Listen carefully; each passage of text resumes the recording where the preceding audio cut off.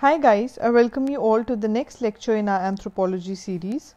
So today we are going to start with our 9.6, which is age, sex and population variation as genetic markers, and there are some other topics also that we have to cover in this. So let's get started. As I told you that in this unit, that is 9.6, we are going to cover the genetic markers and how they are distributed across different races. We had not talked about it in the last chapter. I told you ki this is going to be the part of the next chapter, so I'll cover it there. So now we are going to very detail we are going to understand about it. So let's start. First, what is a genetic marker? Okay, so when we were doing the racial classifications, okay, when we were doing our racial classifications, we took two kind of characters. One were the morphological, right? The morphological ones, जिसमें हमने we took the metric and non-metric measures, right? जैसे कि non-metric would be the hair texture, right? The eye color, right? And metric one would be the stature, ठीक है? Cephalic index, nasal index, like that, right? And then we were talking about the genetic markers because they also give us a good understanding about how there are different races and which race has which kind of a genetic marker, right? Now before starting we should understand what a genetic marker is, right? So what is a genetic marker? A genetic marker is a gene or a DNA sequence with a known location on the chromosome that can be used to identify traits in individuals or species. Now what does this mean? For example, if I take this is a chromosome. Okay, I am just taking a very hypothetical example for you to understand. Let us suppose this is chromosome number 23 ka, this is X chromosome, ठीक है? Chromosome number 23, the sex chromosome it is, right? Either it could be XX or XY. X wala I am taking the X1, ठीक है? On this X, on locus or position number 7, I am just giving it a random number. On position number 7, I have located a place. Okay, that means I have just located position number 7 कि यहाँ पे there is a genetic marker which is maybe just take a hypothetical example that it is concerned with the growth of a person. ठीक है? So मैंने क्या बोला? I just said कि on the chromosome number 23, on locus or position number 7, it is related to the growth of a person. That means उसका growth कैसा रहेगा, ठीक है? So ये मैंने क्या किया? मैंने ये एक genetic marker kind of निकाल लिया. That means मैंने कुछ एक known location, I just used a location or a particular position on a chromosome, on a DNA sequence to identify a particular trait or some kind of a attribute in a individual or a species. So this is how we use the genetic markers, and we use these to identify and classify different races. ठीक है? So in these genetic markers, serological markers are very important. Serological हो गए जो blood related हैं, ठीक है? So these are the you can say the components of blood. ठीक है? For example, we have the ABO blood group system, we have RH, ठीक है? Then we have serum. Our blood has different serums and proteins, ठीक है? Like the hemoglobin, like the haptoglobin, ठीक है? Then the RBCs, ठीक है? So all of this is the, you can say, the index for this chapter. In this we are going to cover all of this only, the terms that I have mentioned. So do not worry, today's topic is only ABO blood group system. Okay, so genetic marker, what is this? Besides the traditional morphological traits, genetic traits such as the ABO, MNS, RHS blood group are also exhibited in populations, ठीक है, in terms of allelic frequency. That means there is different populations and they have different alleles of these genetic markers, ठीक है? So all these blood groups come under the genetic markers, and they have been studied by anthropologists to understand population variation and the classification of human races. So I hope यहाँ पे कोई doubt होना नहीं चाहिए, right? So when we talk about the blood, right? When we are talking about the just wait, yeah. So when we are talking about blood, it is a very complex substance. Okay, it's a complex substance because it has a lot of, you can say, for example, if we collect the blood in a tube, ठीक है ना, and if we make it and we allow it to stand for some time, ठीक है, so it will be, मैंने एक test tube ले ली and I put blood in this, ठीक है, I take blood in this, ठीक है, and I allow it to stand that blood for some times. What will happen, in some times this blood will separate itself into two components. Okay, so first component will clot itself, ठीक है, the first component will clot itself and the second one would be a clear fluid, ठीक है, second one would be the clear fluid and which is whitish in color, which is called the serum, ठीक है.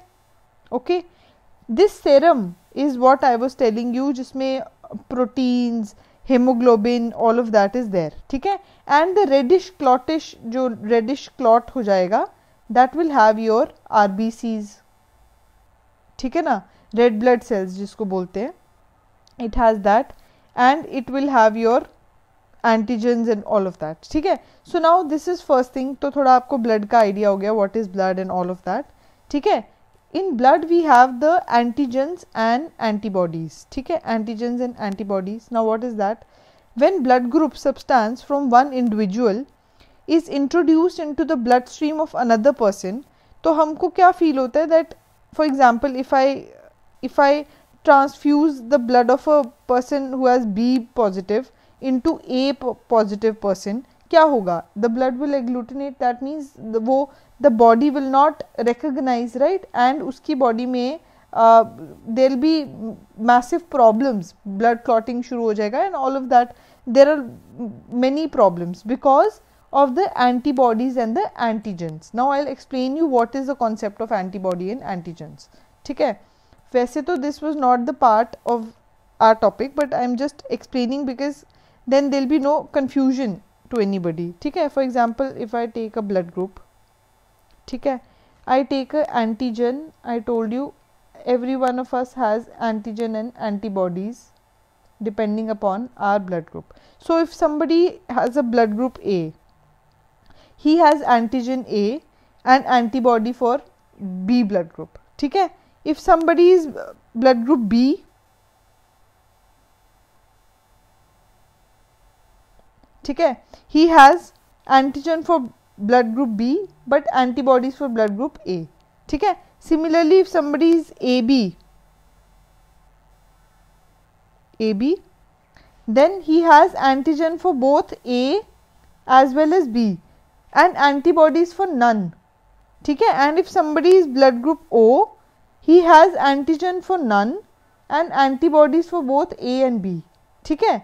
So what happens in this case, अगर मैं somebody who is already having an antibody for blood group B, if I give him the blood group B, ठीक है ना, his body will start making antibodies for that because his body has antibodies for blood group B, and if I give him that, his body will start making antibodies and then the problem will start. And this is how the you can say the blood groups work. Now we'll understand it in a lot detail. Now these are the kind of genetic markers in a blood that we are going to study about. So first is the ABO blood group system. This was given by Landsteiner, then and the Sterling and D Castello, इन्होंने AB की बात की थी.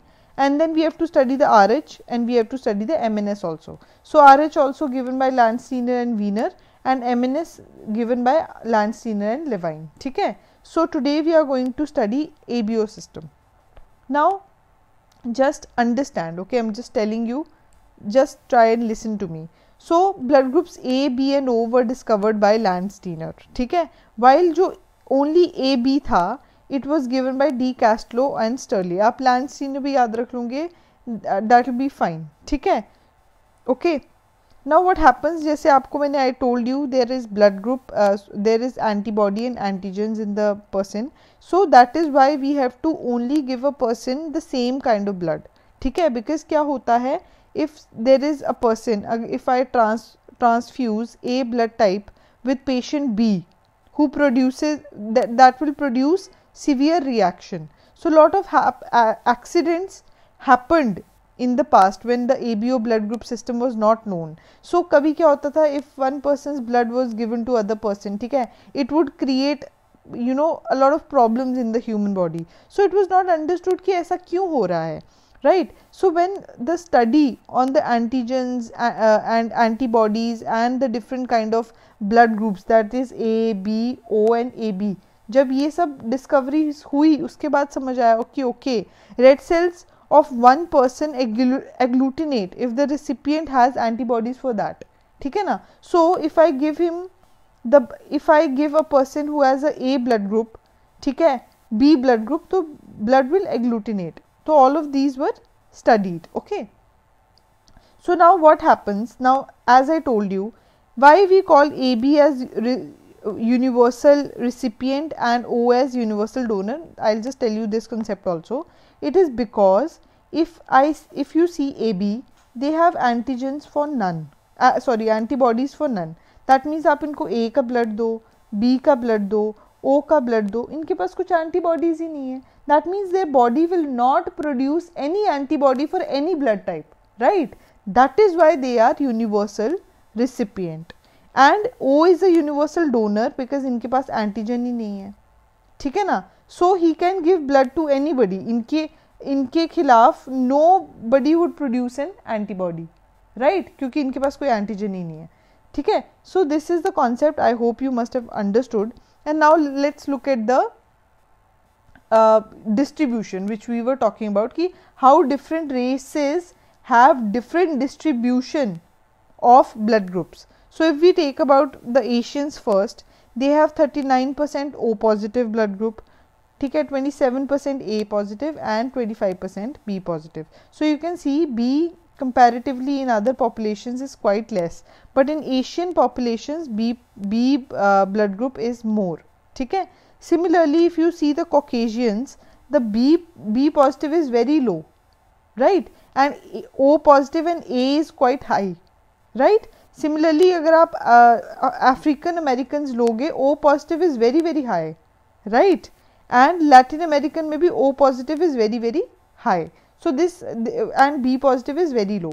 So with this you can just remember थोड़ा here and there मोटा मोटा कि किस population में how much percentage or distribution of blood, which blood type is there, ठीक है. Now this map also shows us the same thing, the most common blood types, right, but I have a better map. In this you can understand more. So around the world, if we see, there are 4 blood groups that we talk about, the A, B, O and AB, ठीक है, which is determined by the presence or absence of the 2 antigens or surface of the red blood cells A and B. That means वही antigen and antibody के हिसाब से we can divide the A, B, AB and O blood groups, ठीक है.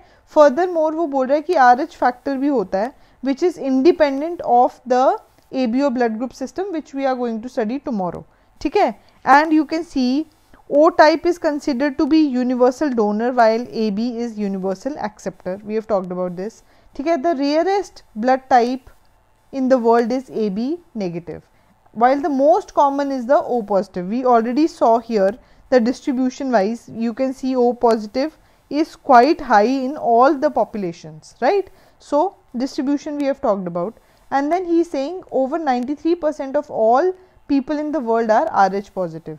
So जब हम RH वाला system पढ़ेंगे, there ये information use हो सकती है, right. So I hope you understood little bit here. Now इसमें we are studying one more thing. I told you the rare blood types, मतलब I told you the common distribution of blood types. Rare blood groups भी देख लो. For example, AB negative 2% African American में, ठीक है, and B negative 1%, ठीक है. Similarly, Asians में very less population has negative blood groups and वो थोड़े rare होते हैं. And AB negative सबसे rare blood group है. We talked about that, right. Now why should we select blood group or ABO blood group as a genetic marker? It is because if you take a blood, it is easy to handle and easier to transport. That means if we have to, अगर हमको financially भी देखना है, monetarily भी देखना है, तो it is easy, है ना, handle करना, transport करना, study करना, it is easy. And Boyd, this was the name of a person who studied and he gave certain advantages of studying blood groups as a racial classification, and he pointed out certain points like it is easier to handle, transport, ठीक है. Then follows Mendelian pattern of inheritance. That means very simple it is. What is Mendelian of inheritance? Simple है. We talked about there are 4 blood groups A, B, AB and O. So AB तो जो है obviously वो A और B का mix करके बना है, right?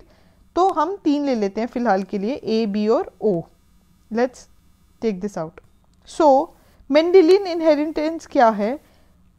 You've studied about the principle of dominance, recessive traits, all of that, ठीक है. So AB are the dominant traits.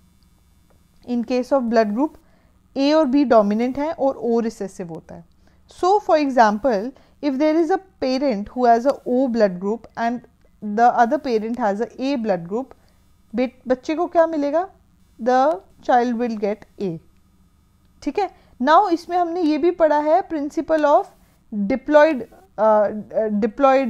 thing ना. That means कि एक की there are diploid we have diploid allele, right? That means the father who is A, example ले लेते हैं कि ये father है, right? तो father को अगर A blood group का होना है तो either he has to be AA or he has to be AO, because O is recessive trait, so it is not going to show itself.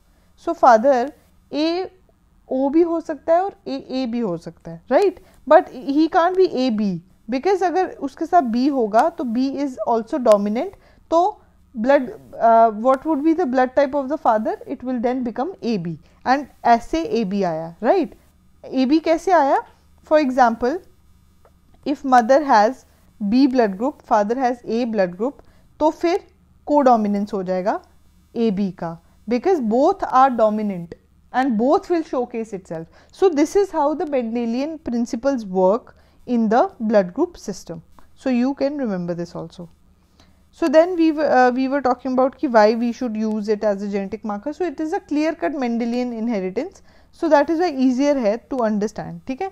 Then it is not altered by food and climate. So हमें ऐसा ही genetic marker चाहिए होता है which is not easily alterable. ऐसा नहीं होना चाहिए that today you get to a polar area, ठीक है, from a tropical region, तो आपका blood group थोड़ी change हो जाएगा. So अगर ऐसा होगा then we will not be able to easily classify the races, right? So not altered by food and climate. Then frequent stability in the population. That means it maintains. हमने देखा ना distribution in percentages. That means almost each blood group maintains itself to that stable frequency in a population, and then it probably arose early in the man's evolution. That means if we study, अगर हम बोले Neanderthals also, maybe they must be also having some blood groups at all. ठीक है. So that means it arose early in the man's evolution, and with that we can study the evolution also of man. So for that also it's good, and how races were formed. So it is a good you can say criteria for that also. So this was distribution, this was ABO blood group system. You have studied about this. Now different geographical gradients show that blood groups are affected by environment also. So अभी हमने इसमें ये तो बात कर ली, but some extra information also you should know that जो blood groups है ना, ठीक है, blood groups are affected by our environmental characters also. ठीक है. For example, if I have to tell you some examples, तो इसमें मैं क्या बोलूँगी, जैसे कि you can say each blood group show strong correlation with certain diseases. That means environment में क्या आ गया?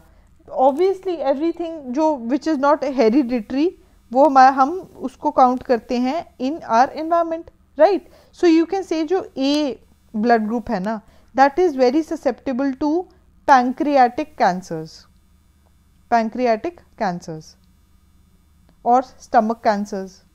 ठीक है. Similarly जो O blood group होता है ना, it is associated with gastric ulcers. ठीक है. gastric ulcers. So like this you can say blood group has a has certain environmental angle also, ठीक है, but this is one thing, and racial this is just one thing which we have to study obviously, because हमने एक chapter पीछे पढ़ा था, that was nature versus nurture debate. So how race or how blood as a genetic marker is hereditary and is impacted by the environment, we have to study that also in this chapter, okay. So I told you a little bit about the ABO blood group system, not little bit, but this is how much that you have to remember. Tomorrow we'll do the RH system, the MNS system, all of that, and we'll further proceed with the chapter. I hope you liked it. This was just an introductory video to 9.6, and guys, if you like it, please like, share and subscribe. Thank you.